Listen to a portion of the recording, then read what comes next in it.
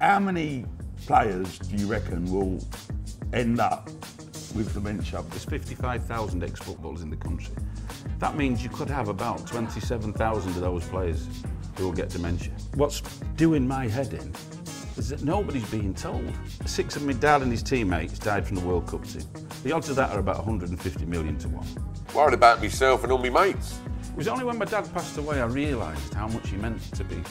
Did your dad think the ball went over the line? Well, my dad had terrible eyesight. He was one of the first players ever to wear contact lenses, and he was 40 yards away, and he said it was miles over. How are we doing, you lovely, lovely people? Now, I can't believe it. talkSPORT have had us back again. It's me, Tom Skinner, and of course, the man, the myth, the legend, Mr. Razor Ruddock. How are you? Myth? Well, you never here. You're one minute you. Hold up. Oh, I come from Sheffield this morning and I beat you here. You did, yeah. You've come from Essex. No, right? I was actually... Oh, you come from talkSPORT? No, and then I had a meeting afterwards. Then I Why did you do the meeting after me? I'm more important than anyone. I'm a myth. How you been? I've been all right. Last week was all right, wasn't it? How good was it? Oh, it was crazy. I had breakfast, lunch and dinner here last week. Where? It was great. You slipped up early doors as well. I'm sure I remember the last time we did that. No, it won't be the last time we do that. So, anyway, we got a great guest this week. Who we got? We got John Stiles, son of Nobby Stiles. Really? The World Cup winner, Manchester United, a legend. Very funny man. You actually said that you was funnier earlier. I am funnier than him. What, do you want to know the difference between? Do you want to know the difference? Do you want to know the difference between an after dinner speaker and a comedian? Yeah. It's about £2,000.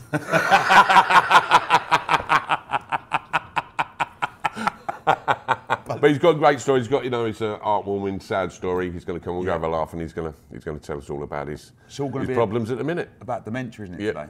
Serious subject. In fact, with ex-footballers. I mean, I mean, I don't know anything. I honestly don't know anything about it. So I'm looking forward to having a chat with John. Yeah, I've spoken to John about it a few times, but it's still, you know, it's still hard to grasp. But he's going to come on and tell us all about it. So tell everyone, your dad. Obviously, your dad's Nobby Stiles, a great World Cup winner. Was you a footballer? I was. Did you try to follow his footsteps? I played for Leeds United. My uncle was Johnny Giles, who played for Leeds United. Yes. So I played for Leeds, and I'm in the history books at Leeds United because I was the first Leeds United substitute ever to be substituted. Injured? No, just crap, really.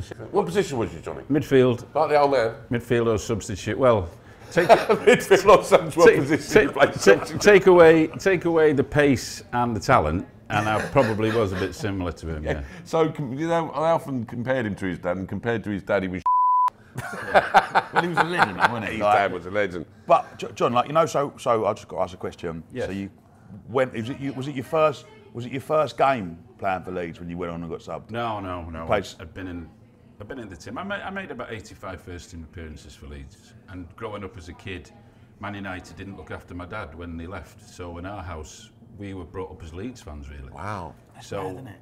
I actually I consider myself very fortunate that I played for the club that I used to watch Leeds playing and imagine that I'd be playing. And I did it to not a great degree, but it was an honour just to pull the shirt on, really. How'd you get into comedy? Well, if you see me play, Razor, I'll show you the videos, you'd understand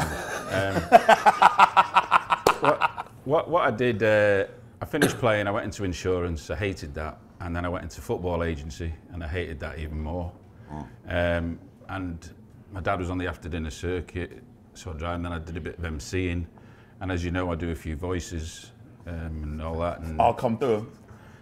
Can't really do them on this format. You can say anything. Chris Eubank. So there's a various.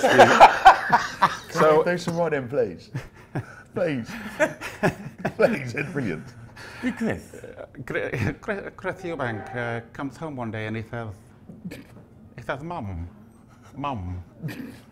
And I won't do the rest of the gag because I'm not getting paid enough.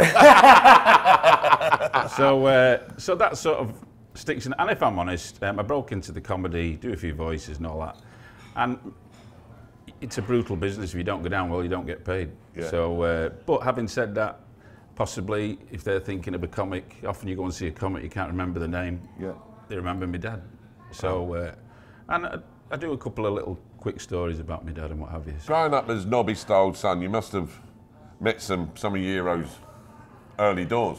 Well, the thing is, I had a really strange childhood because other people, you know, I used to go to the Cliff training ground with my dad and he'd take us in and I'd hold George Best's watch while he had a shower. George Best.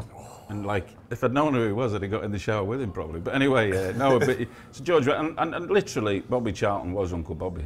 He'd come round the house. So they were just humble men, you know, great footballers. And you think, but at the end of the day, my dad and Bobby were both really humble, private family men who happened to be great footballers. So it was strange, and you don't realise until you get older. Yeah. You know what I didn't. It was only when my dad passed away I realised how much he meant to people. Yeah. Oh, he was a hero, wasn't he? I mean, well, yeah, and it wasn't just. Excuse me. It wasn't just the football. It was the kindnesses he did for people. So, man. Yeah. Yeah. So. I met him. I don't think about it. He was very nice to me. I only met him a few times. He always come up to me and make me feel special. You know what I mean? He was that kind of man. So. Well, they were proper people, weren't they? Yeah. And then like your lot come along. Spell it all. The Spice Boys and all that. Yeah. Was there a in the World Cup because you was only a baby, you was only 2. Yeah, I can't remember. So when the World Cup, when there's a story that they wanted to drop him or something. Yeah, there was a mass campaign in the media to get him out of the team, and the reason for that was he'd kicked a Frenchman. You get a knighthood for that nowadays. So. What do you mean? During the game, he was a bad tackle on a fella called Jackie Simon, and he got booked. And a FIFA official from Northern Ireland went to the FIFA and said it should be a sending off. So my dad would have been out, but it was the first time they'd had a TV panel. So all of them said Stiles shouldn't play against Argentina on Saturday. All of them. Wow. In the press, Stiles shouldn't play against Argentina. What round would that have been? Was that a knockout round? It was now into the quarter-final. Okay. So they come out of the groups. Yeah. So anyway, my dad said that on the Friday, they do the free kicks and corners. Now, Ramsey came over to him and he said, did you mean it? And he said, no, Alf, I just mistimed it. I didn't mean it. He said, right, you're playing tomorrow. Now, my dad's the only person in the country who knows he's playing the next day. So what my dad later found out was Alf Ramsey was then summoned to the boardroom at Highbury and told by the England selectors, under no circumstances does Nobby Stiles play tomorrow. He said, I'll resign. Wow. He said, I'll resign now. So he stood by him. The rest is history. So, 66, yeah? No VAR, no goal line technology. Did your dad think the ball went over the line? Well, my dad had terrible eyesight. He was one of the first players ever to wear contact lenses, and he was 40 yards away, and he said it was miles over the line.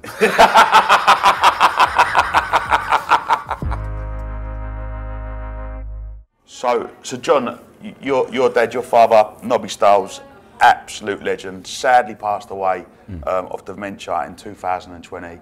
And I've been seeing you on Twitter campaigning about dementia and about what's wrong with with football and what they're being taught. And I love what you're doing, mate. But help us out. What is? I understand it. We don't. Both of us don't know what it is. Well, so I didn't. My dad started off losing his memory, and it was early signs. He started losing his memory. He was about 60, but we think he even started before that, probably looking back. So it was the memory loss, and then as time goes on, because the damage is at the front of the brain, we had a spell, it was dreadful, where he got terrible paranoia, anxiety. We couldn't calm him, and he had to be next to my mum. It was awful. Chris Sutton told me his dad was seems to be very common with the footballers, probably because of where the damage is. So we thought he had we were told he had vascular dementia and Alzheimer's, and then somebody rang me up and said, it probably isn't that. It's probably chronic traumatic encephalopathy, CTE. So then I started doing my research. I spoke to Willie Stewart, who's leader in the field. And then it was anybody who watches their loved one go with dementia, it's a dreadful disease. So it was awful. And then when Dad passed away, we talked about donating his brain.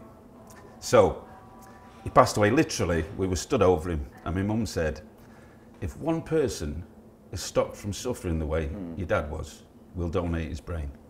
We donated his brain, it came back completely riddled with CTE, chronic traumatic, no Alzheimer's. The footballers have this very common thing where they have this terrible anxiety, and I think that's the worst part, because this person you've seen strong, independent-minded, you know, resourceful, all of a sudden is a frightened person. Yeah, that's crazy. And it's awful. And I just want people to listen. I want people to listen, and I want to get help to the people who need it, and I want the players to know about it. What is the end goal? What is the...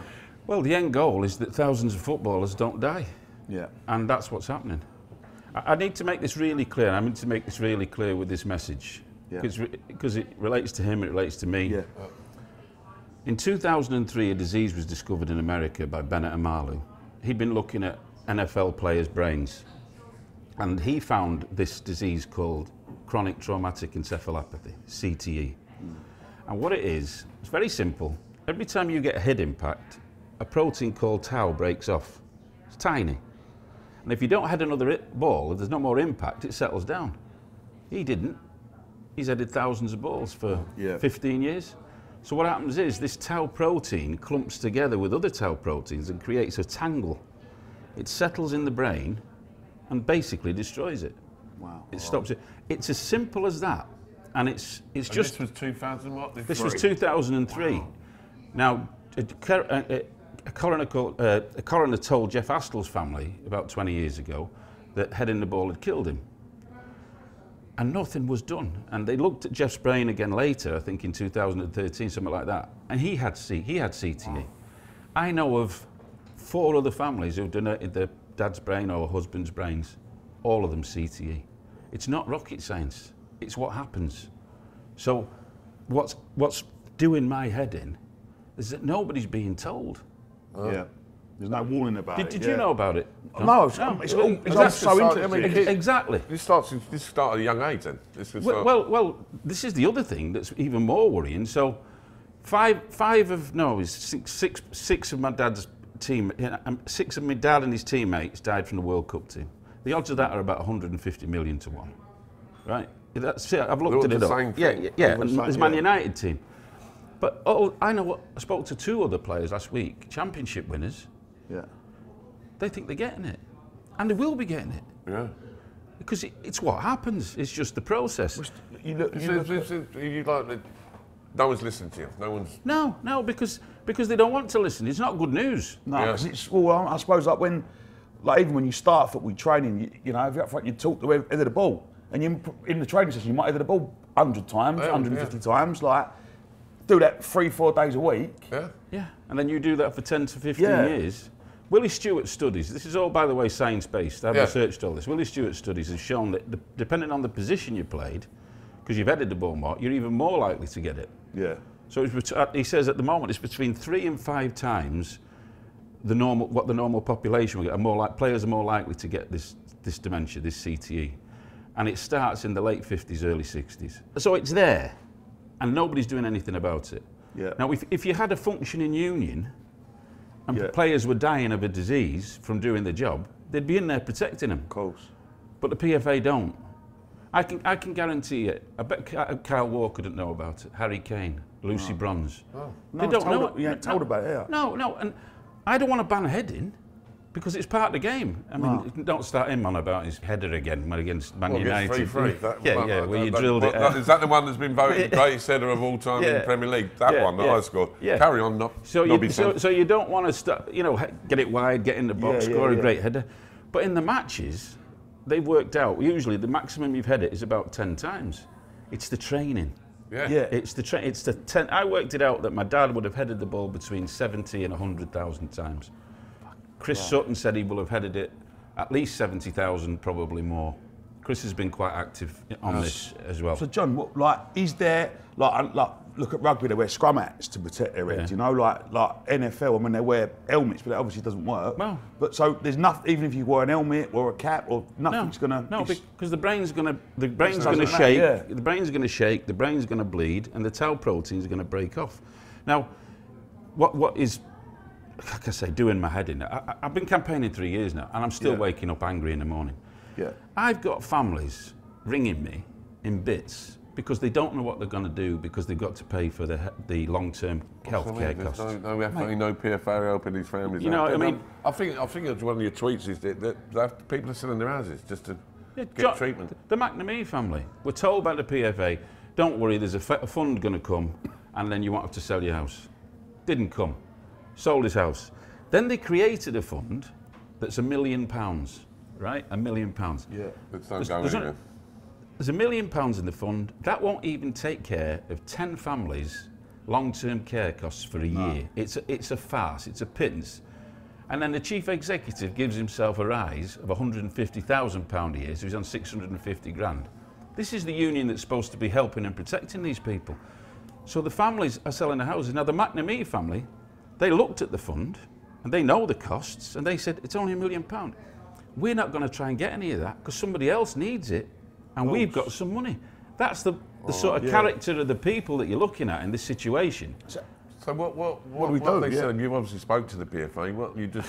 I had a meeting with them right at the start, and I was told that they would put actuaries onto it to go and find these people and find out exactly how big the problem was, because then they could say they've never done it. Oh. They've done a cack-handed, put it out on social. If you're a footballer, fill this questionnaire, and it's just a joke. It's a joke, but it's not a funny joke. Oh, it's scandalous. It's scandalous. Yeah. So how many players do you reckon will end up with dementia? So the national average is about 10% that get dementia. Not everybody does get it. You think they do, but they don't. So Willie Stewart said they're three to 5 times more likely. Now there's 55,000 ex-footballers in the country. That means you could have about 27,000 of those players who will get dementia. This is the other thing. So I'm talking about the professional game. There'll be lots of players who've played amateur, non-league, semi-pro, and they love heading. Yeah. And they will have, they're at risk. I mean, because my dad didn't know, because my dad used to love playing head tennis. Yeah. At least if the players are told, they can, I won't do that, or I won't ask for extra heading training. So, a more serious podcast today, and I've learnt a lot. I've learnt a lot, yeah. Yeah, and look, if you know someone that's suffering with dementia, or you want to learn more, you want to find out some more information, listen, just get in touch with John. He's more than happy to answer your questions, isn't he, John? Yeah. And look, let's try and push this out. Let's try and spread the word, because I didn't know about it. Razor didn't know about it, and he played professional football for years. How many balls written you headed over your time? 50 times a day. Yeah. Easy. Can I just say one quick message? Of course. Don't let your kids head the ball. Well, how about that, mate? What a guest. Mate, I feel like I've just learned something brand new I never knew about. No, you wouldn't. You think it's worrying, really. Like, worried about myself and all my mates. I mean, I'd say 50 times a day. That happens my game. Smashing headers, banging heads. He said 6 out of 10 of his dad's team ended up with dementia. Yeah. Law of averages. That's not. You can't. Mate, all jokes aside now, like we have a laugh all the time, me and you, but mate, I'm worried about you and all your teammates. It's crazy. I'm glad he come now. I mean, it's a sad story. He got a bit emotional as well. He's a lovely man, you know. I mean, he must just break your heart that no one's listening. I mean, all the people that are in control of funds and helping ex-players, they just don't want to know, do they? No. Shame, but what a good podcast that was. If you want to find out some more information, you want to learn more, there will be links on this podcast, but also get in touch with John. John is happy to talk. He's happy to teach you about it. Listen, we've learnt loads today, and that was the Men's Room podcast with myself, Tom Skinner, and the man, the myth, the legend, Mr. Razor Ruddock. Bosh. The Bosh.